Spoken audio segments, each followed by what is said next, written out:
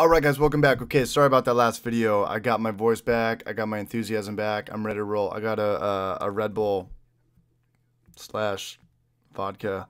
But let's go on. Okay, so in the last video we talked about fade out and fade in, which in the big picture you can see now how this comes together with like a JavaScript slideshow. You know, you go to somebody's website and they got a big old slideshow and it's fading out, fading in.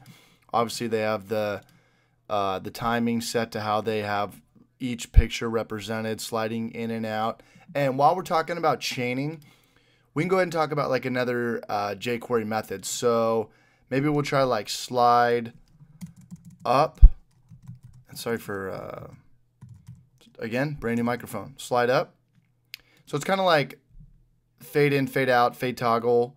I'm talking about slide right now. Fade in, fade out, fade toggle, and add class, remove class. Hold on, someone just liked my picture on Instagram.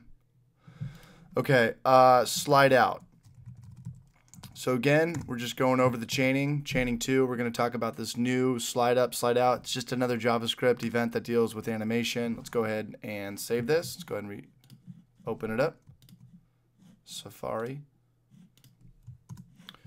Release the hounds. One click. It should, is it fade up or fade down first? It should slide up. I'm sorry, not fade. Slide up and then come back. Come back, come back, come back. And it didn't work. It didn't work. Why didn't that work? Save. Open it up. Safari. Release the hounds. Goes down. Doesn't come back up. Let's look at this. Okay, so we've got fade out, slide. No, it's slide down. I'm sorry. Fade is in and out. Slide is up and down. Let's try this bad boy now. Go down, come back. Okay, great. And it works the same way as fade toggle too. So if we just wanted to go ahead and slide toggle, and we'll give it 1500 milliseconds. We'll save it. But remember,